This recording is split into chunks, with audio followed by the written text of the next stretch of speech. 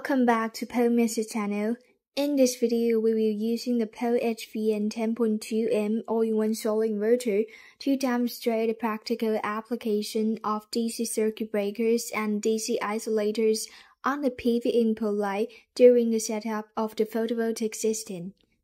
We will begin by connecting the battery line and load line to the inverter.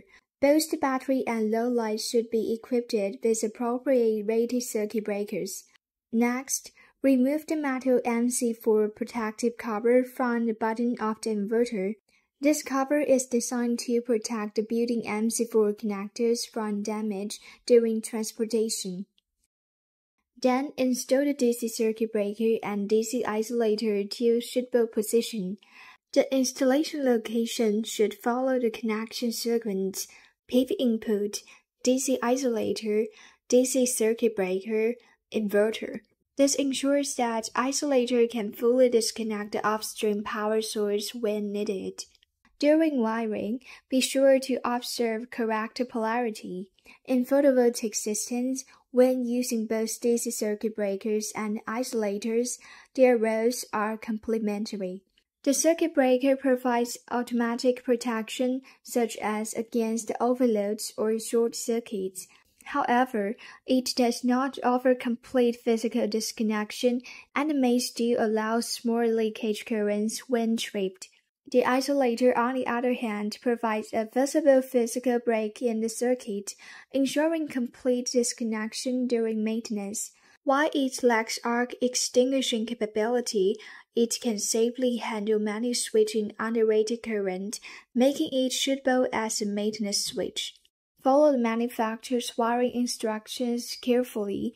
According to the operating guide for the isolator we are using, the PV input positive and negative terminals should be connected to the terminal 5 and 7, while the wiring from the circuit breaker's positive and negative terminals should be connected to the terminals 6 and 8.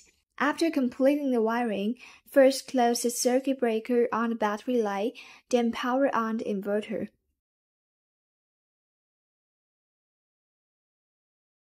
Once the inverter starts inverting, check the isolator and break connections before closing the PV input line.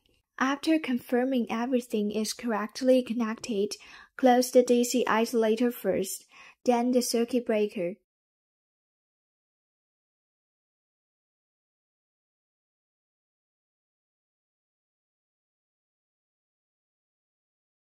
To disconnect the PV circuit, reverse the order. Open the circuit breaker first, then the isolator.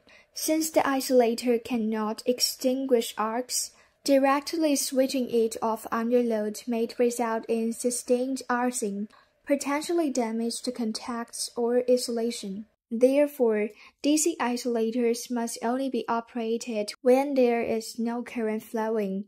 Finally, we will close the load circuit breaker to demonstrate how this off-grid system performs under load.